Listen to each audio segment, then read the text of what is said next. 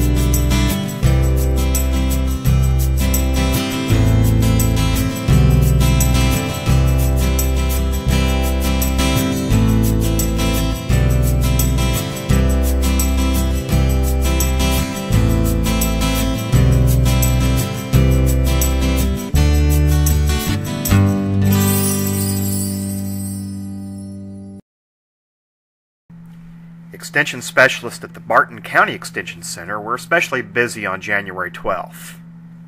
Members attended the local Rotary Club meeting and had a chance to network with community leaders. There was also a committee meeting for the planning of nutrition programming that takes place in Barton County throughout the year. And Kathy McComber also taught her popular Starting a Small Business class. Elsewhere in the county, it is Extension Council election time, and there are electronic ballots available in Taney County, Jasper County, and also in Webster County. So as you can see, January 12th was a busy day in southwest Missouri for University of Missouri Extension programming. It was an important day in the life of MU Extension.